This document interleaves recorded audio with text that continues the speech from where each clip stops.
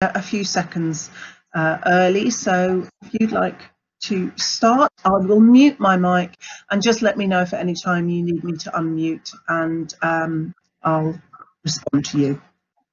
Okay, thank you. Then thank you very much, Nick, for organizing this event, and thank you very much the CRELLA team for inviting me. I feel very honored.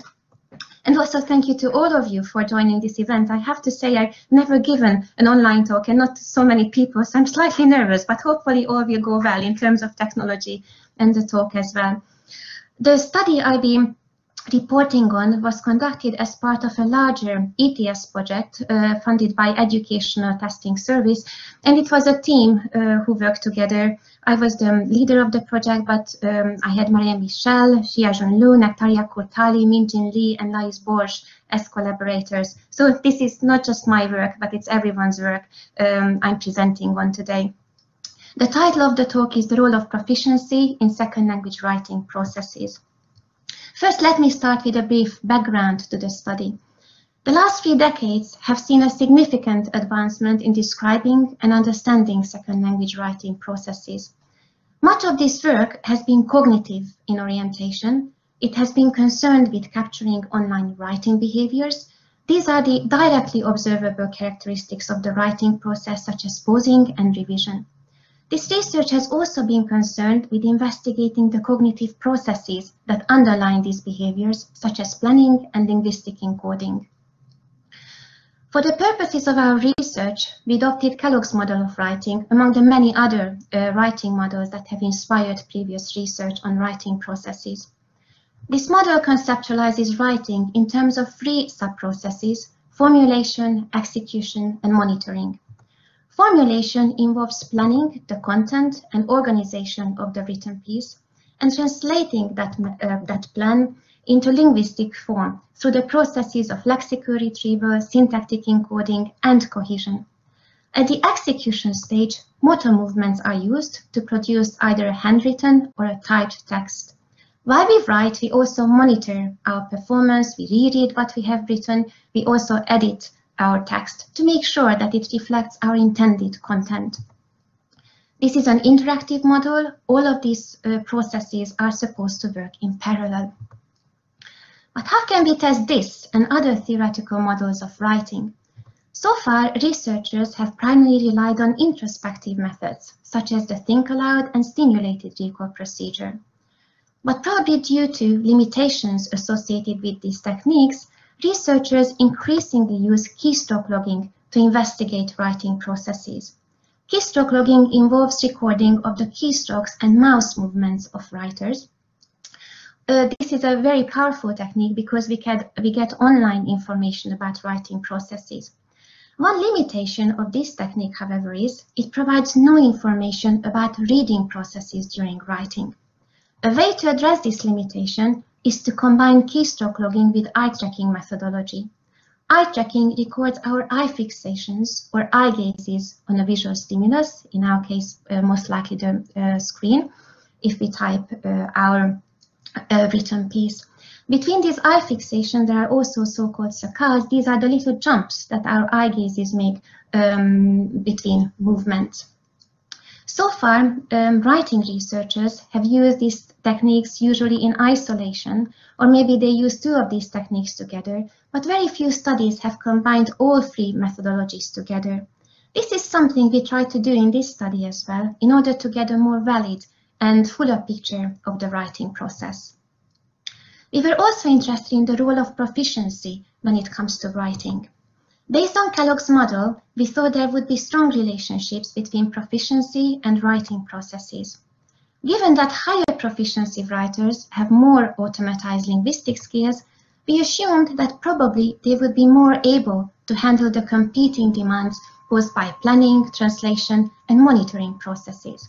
As a result, we expected increased speed fluency in writing, also less frequent and shorter pauses, especially at lower textual units, because from previous research we know that at lower textual units there is a greater likelihood that participants engage in linguistic encoding processes. We also expected less local viewing behavior. We assumed that higher proficiency writers would have more attention resources to go back in their text, to monitor their writing, and also generate content through rereading what they've written, leading to a more global viewing behavior. Previous research has found some confirmation for these predictions for internal cognitive processes, also for speed fluency.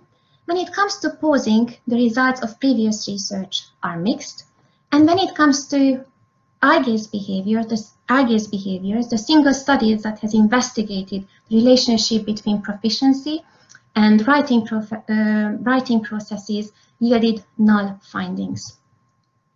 To sum up, researchers have begun to explore the relationship of proficiency to second language writers' behaviours and associated cognitive processes, but there is need for more research because the current findings are mixed and still limited.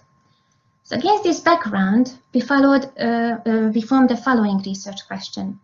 To what extent does proficiency affect the cognitive processes of second language writers as reflected in speed fluency, pausing behaviours, eye-gaze behaviours, and stimulated recall comments?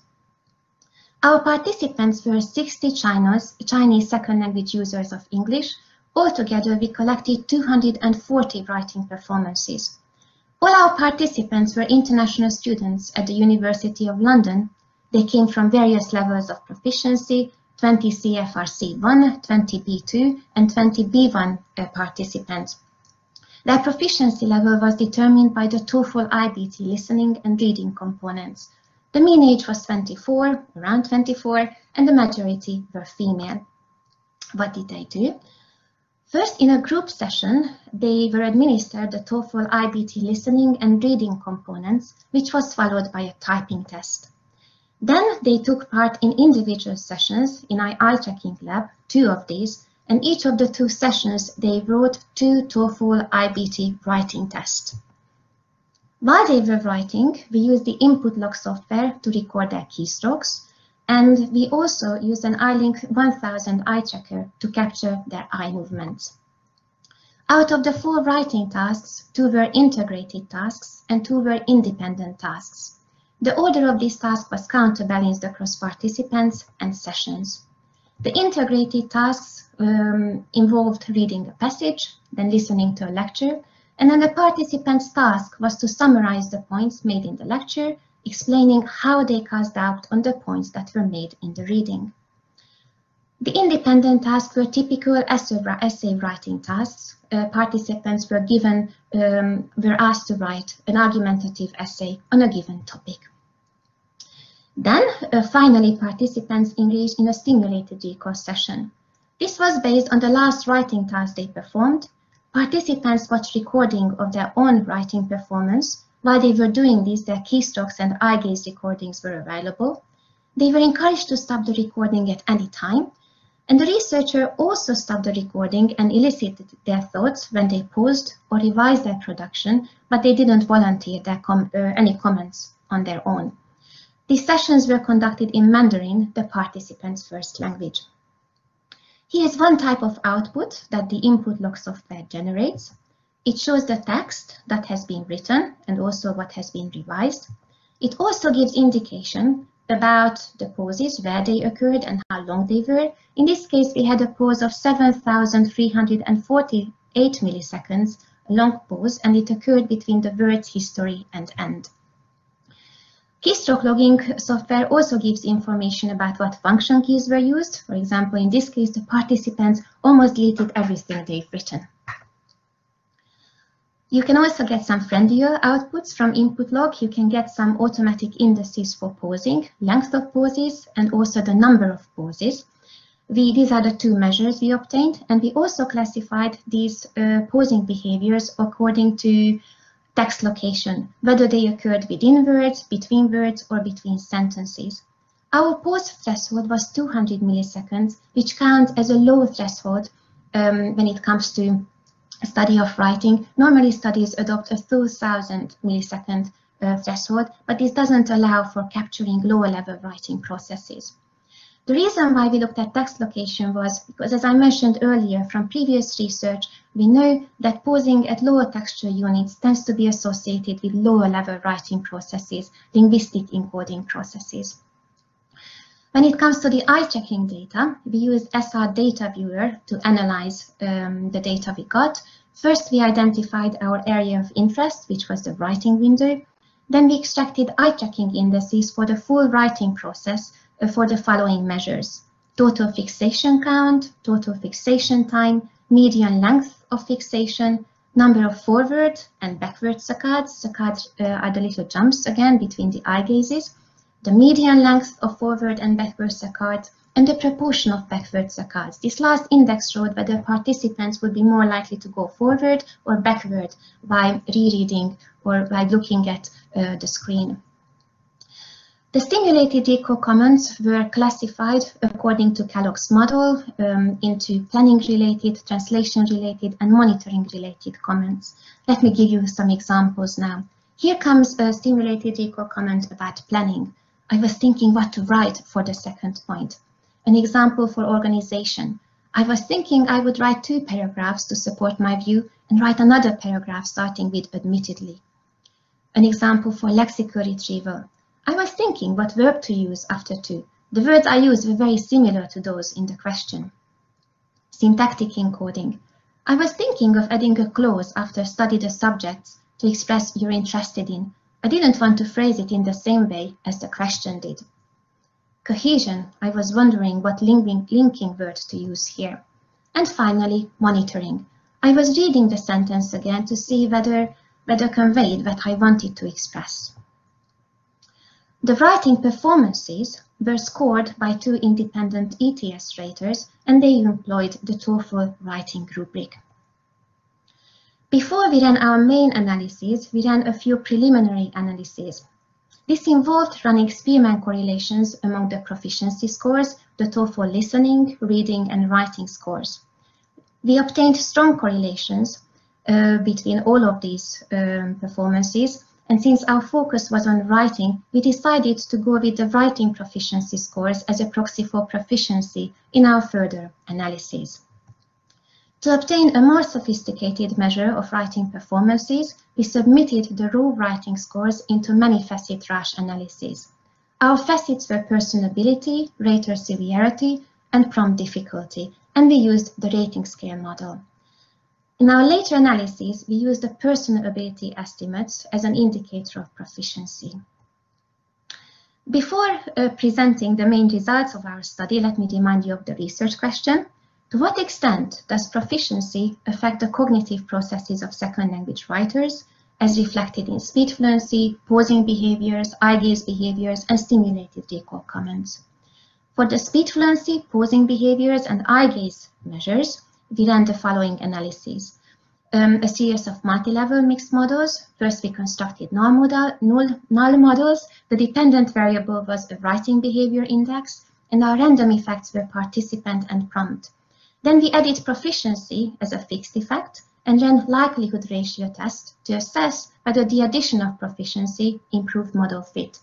If a significant effect for proficiency was identified, we constructed maximal models by adding by-prompt random slopes for proficiency. Out of the 18 writing behavior indices, proficiency emerged as a significant predictor for 6 measures: number of characters per p-burst, median pause length for total, also within words and between words, the number of pauses between words and between sentences, and a single eye-checking measure, mean fixation length. Here you can see the results for speed fluency. On the x-axis, there is proficiency, and on the y-axis, the number of characters per p-burst. As you can see, as proficiency increased, the participants produced more characters per p-burst. These are the number of characters between pauses, and the effect size was medium. These are the results for median pause length. You can see the results for total within words and between words. Again, the x-axis shows proficiency, and the y-axis the median pause length participants showed. Again, as proficiency increased, participants produced shorter pauses overall with a small effect size, also shorter pauses within words and between words with small and medium effect sizes respectively. Moving on to pause frequency. Again, proficiency increased, participants paused more frequently between words. The effect size was medium for this relationship, and also between sentences. Here the effect size was found to be small. And finally, here come the results for mean fixation length. Again, the more proficient participants were, they produced longer eye fixations, and the effect size for this relationship was found to be small. So what about the stimulated recall comments? We ran a series of simple regression analyses where the predictor was proficiency, and our dependent variable was the proportion of stimulated recall comments on planning, translation, or monitoring, all in separate analyses. We found a significant relationship for only one of the dependent variables within word pauses and translation-related comments. We found that lower proficiency writers refer to translation-related, linguistic encoded-related comments more frequently when they describe their thought processes when they paused within words. The effect size for this relationship was small. So to summarize, what we found was more proficient writers wrote faster. They made shorter pauses at lower texture units within and between words and overall. They paused more between words and sentences. They displayed longer eye fixations on average, and they reported fewer translation-related processes within word pauses.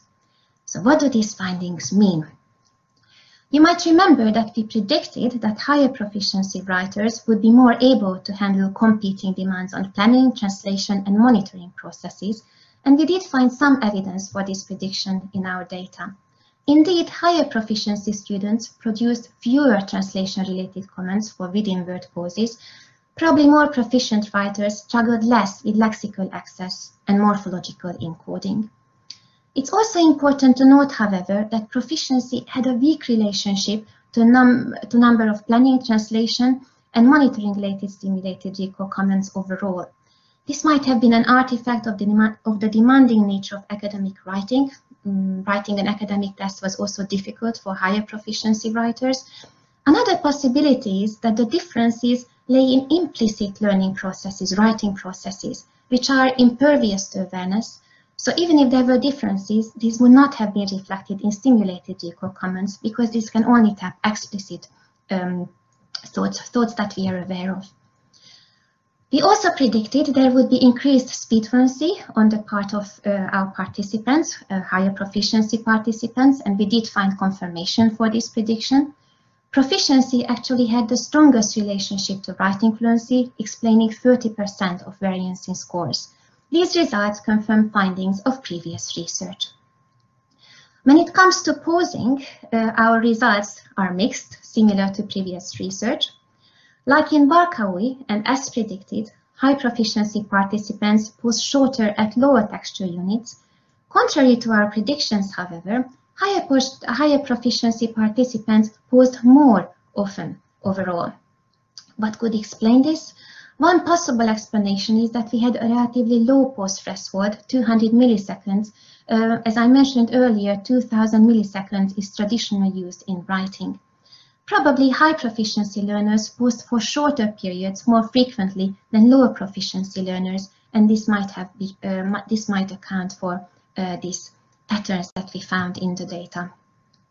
Finally, what about the eye tracking data? We expected less local viewing behavior on the part of high proficiency participants, and we found no confirmation for this prediction. Unlike in Tukarev-Udalainen research, who actually observed we observed no proficiency effects for saccade length, but one difference between their study and ours was they compared L1 and L2 proficiency writers and L1 and L2 writers, and we compared writers at different proficiency levels. We did observe, however, longer mean fixations for higher proficiency writers, which probably reflected deeper processing on their part. Why would they engage in deeper processing? Maybe during when they reread their text during planning and monitoring, they had to deal with a more complex text, as they themselves were more proficient writers, probably the text they produced was more complex at that point in the writing process. So what are the implications of our findings? As I mentioned earlier, we found speed fluency to be the strongest predictor among the writing behavior indices we investigated. This was the case regardless of task type. We found this as part of the larger project.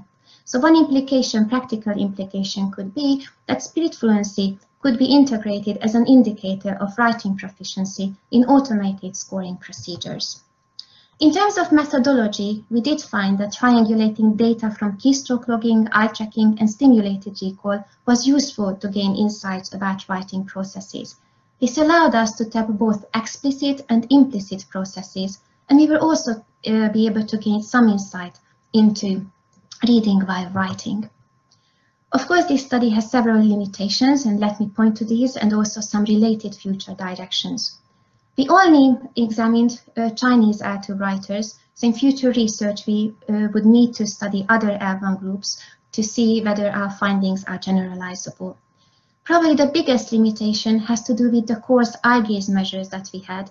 We only were able to focus on the whole writing window. Originally we wanted to carry out word-level analysis, but the font size was too small in the TOEFL IBT platform to do this. So hopefully in future research, more fine-grained indices can be obtained.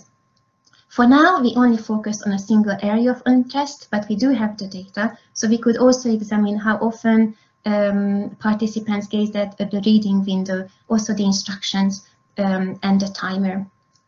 Finally, I already mentioned that we had a low post-threshold 200 milliseconds, which was an advantage in the sense that we were also able to capture lower level writing processes, but this limits the comparability of our findings to other research. So in further research, it would be interesting to compare and calculate or run this relationship for a longer threshold as well, for example, 1000 milliseconds or 2000 milliseconds.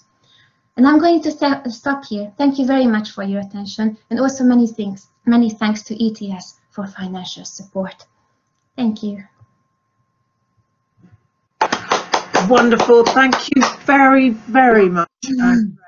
Well done. That was word perfect and a really, really interesting presentation. So thank you very much.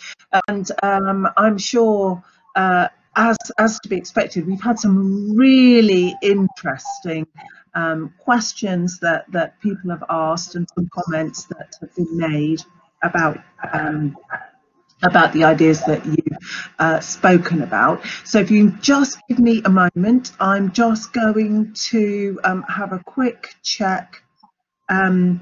So the first question that somebody has asked, and it's something that I wondered about, actually, having done a little bit of eye tracking myself, and it was about participants maybe looking down at the keyboard while they're typing, and thus losing, you know, their eye signal. And obviously, because you are looking at pausing behaviours, potentially, depending on how good a typist they are and how much they're a touch typist, that could have implications. So can you tell us a little bit about that, please? Yes, that's a really good point. Normally, I also do eye tracking studies when participants engage in reading or looking at subtitles, actually with Minjin Lee, who is one of the participants in the session.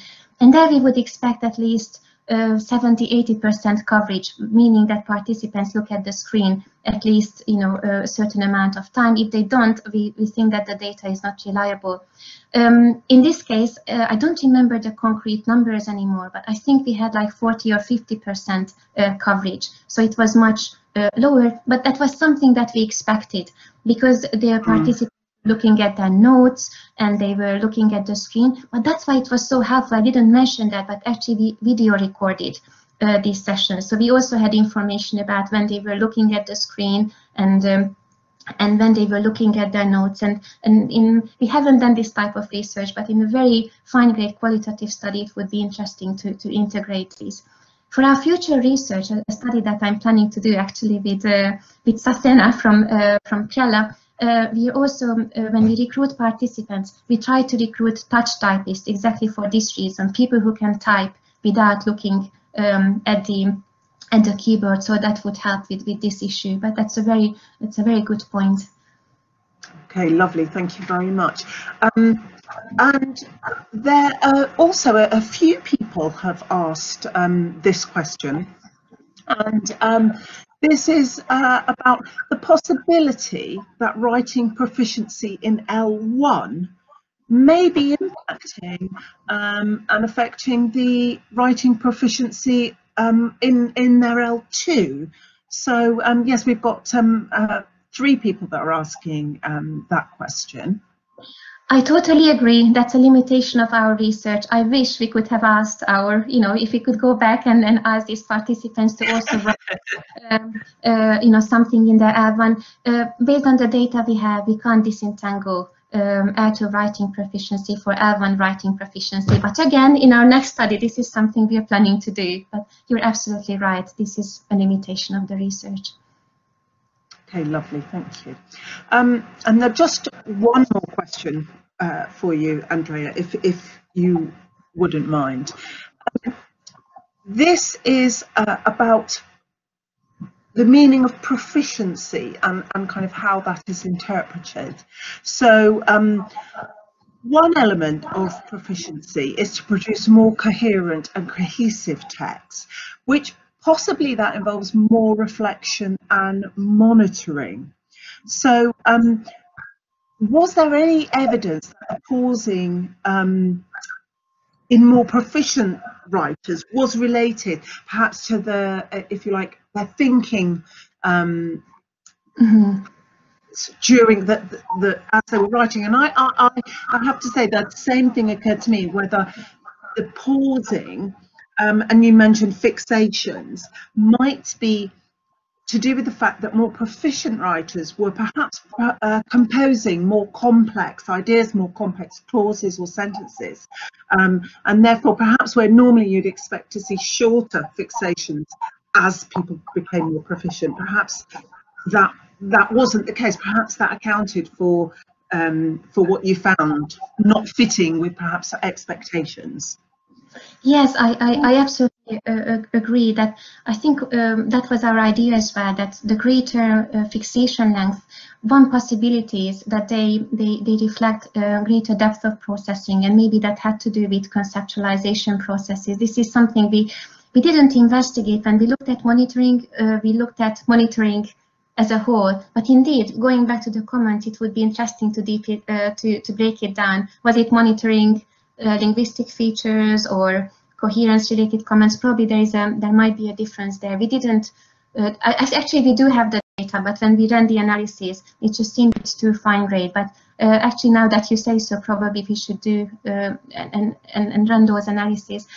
Having said this, I don't think that's an explanation for the greater mean fixation length, but just to say what we also find in other areas of L2 research, that often greater fixation length could also indicate difficulty, right? So that's it's very difficult to with this sort of eye-checking measures, and originally we thought the longer the better, but often the longer actually can be an issue in the sense that it means difficulty. Again, most likely not in the case of higher proficiency writers, but we also have to keep that in mind. But that's why it's so nice when we can triangulate data sources, keystroke logging measures and eye-checking data with stimulated J-call comments. But then of course, it's always complex, and we have the issue of implicit and explicit, because when it comes to our eye tracking, that could be associated with processes we're not aware of. And with stimulated J-call, we can only tap processes that we're conscious of. Yeah, thank you so much, Andrea. You've answered those questions brilliantly with no forewarning about what they were. Thank you so much. And thank you for such an interesting and stimulating presentation there. I can see that it's generated